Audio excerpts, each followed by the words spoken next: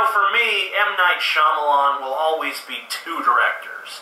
He'll always be the brilliant director who directed The Sixth Sense, which is a pretty good movie, even if you know the twist ending, and Unbreakable, which I feel is one of the most underrated films of all time. And then there's the other M. Night Shyamalan. The M. Night Shyamalan who directed The Village, and Lady in the Water, and The Happening. I don't like that M. Night Shyamalan very much. So where does the movie Signs fit in? Well, it's not quite as good as The Sixth Sense or Unbreakable, but it's not quite as bad as The Happening or The Village or Lady in the Water. It's kind of in the middle. Shyamalan's talent as a filmmaker is evident in most every frame of this motion picture, but at the same time it possesses a number of hideous defects that make an otherwise enjoyable film seem somewhat stupid. How many defects, you ask? Well, let's say 10.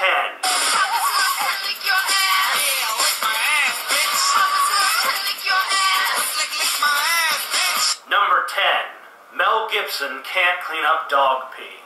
I know that when it comes to petty and trifling complaints, this one is up there, but this has just always bothered the hell out of me. The dog pees on the floor, and Mel Gibson takes a wad of paper towels, dabs up the pee a little bit, and walks away with the mess still there. Look how much pee there still is on the floor. I know this doesn't seem like a big deal, and really it's not, but it's probably a bigger deal than you think. It really does detract from the reality of a film when people notice stuff like this. Number 9, the terrible title screen. Here's the opening title for Signs.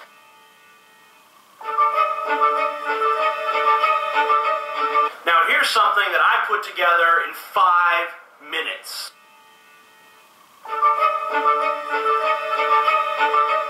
Does anyone here really notice a significant difference between those two things? Number 8, the crop circles are dull. I don't know if you guys remember the advertising for this movie, but it was kind of sold to us as the crop circle movie. Yet these don't look like crop circles, they look like crap circles. I mean, compare this from the film to this, a photo of an actual crop circle. Number 7, the baby monitor is the only thing that picks up the aliens' communications. Stop! There's 2 of them talking.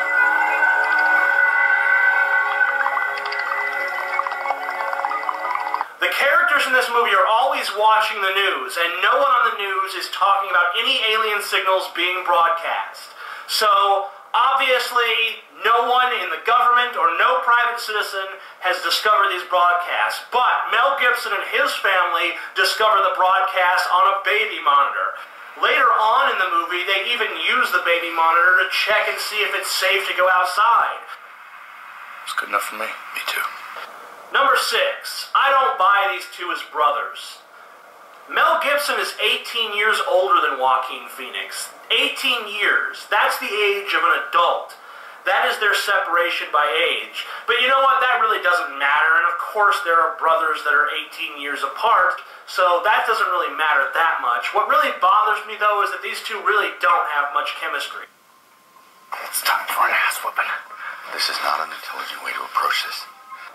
Number 5, the aliens look lame. I mean, don't get me wrong, this isn't a terrible design for an alien, but compare this alien to the alien from Aliens, or the alien from Predator. The lack of imagination put into these creatures is kind of underwhelming. Number 4, stupid humans. A big problem with this movie is that all the performances are understated. Everyone seems like they're at a funeral 24 hours a day.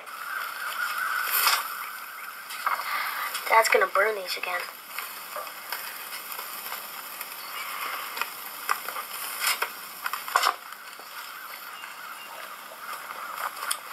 It's contaminated.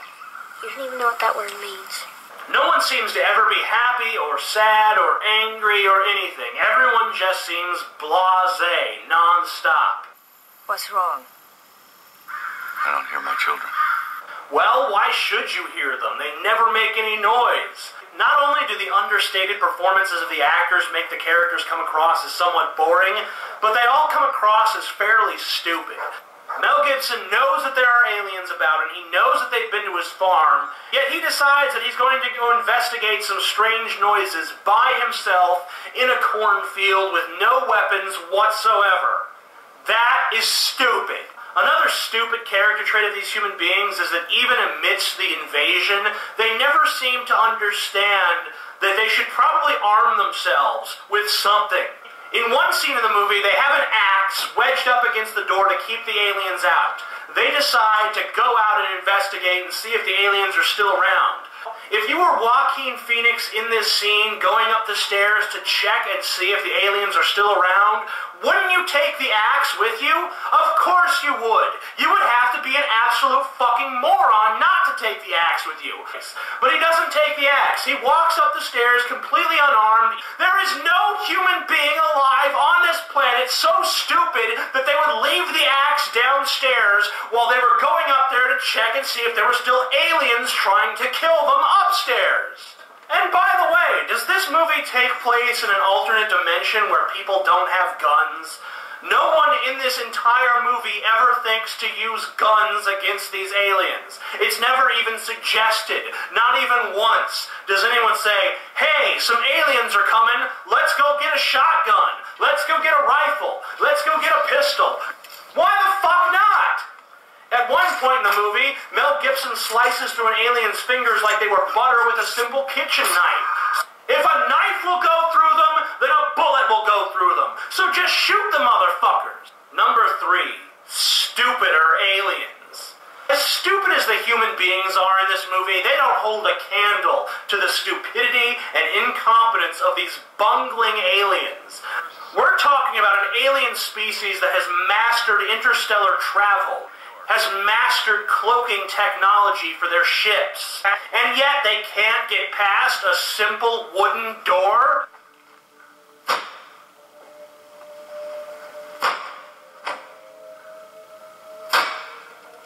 I could get past that fucking door and kill that family if I really wanted to.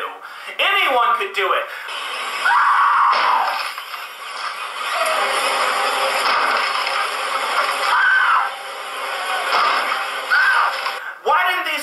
Bring any lasers? Why are these aliens naked? They're just walking around naked without any sort of weapons, trying to conquer the Earth. What sense does that make? They would last about 15 seconds. Number 2, nothing is a coincidence.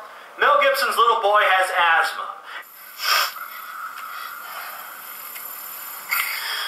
And his little girl has this weird obsessive-compulsive habit of taking a few sips out of a drink of water and then setting the glass down somewhere around her.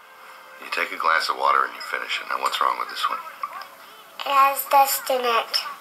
This one? A hair. This one? Morgan took a sip and it has his amoebas in it. Joaquin Phoenix's character played minor league baseball, where he had the home run record and the strikeout record, because he always believed in swinging the bat as hard as he could. Merrill here has more strikeouts than any 2 players. You really got the strikeout record?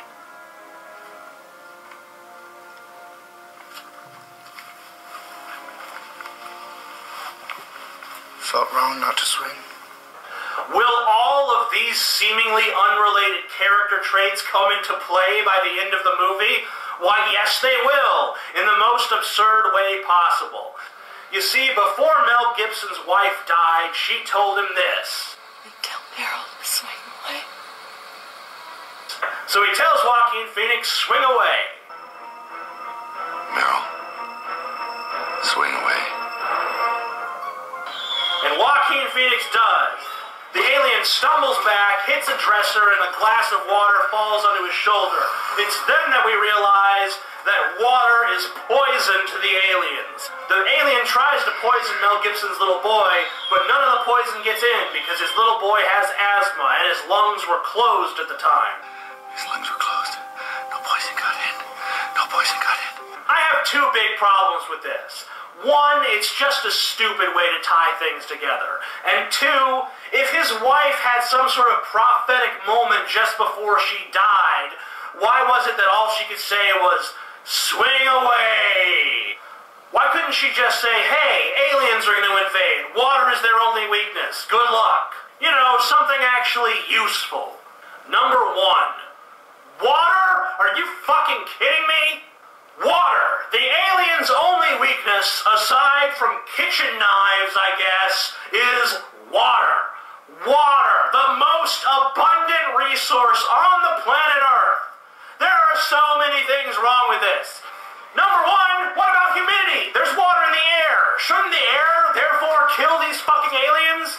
Number 2, why would these aliens come conquer a planet made almost entirely of fucking water? That would be like if you and I decided to go conquer a lava planet. Hey guys, want to go conquer a planet made of lava? Yeah, that sounds like a good idea. And hey, let's not only conquer a planet made of lava, let's do it naked. Woo! Commence Operation Resounding Failure. Did these aliens go to the Invader Zim School of Planetary Conquest? I mean, these have got to be the dumbest fucking aliens in all of existence.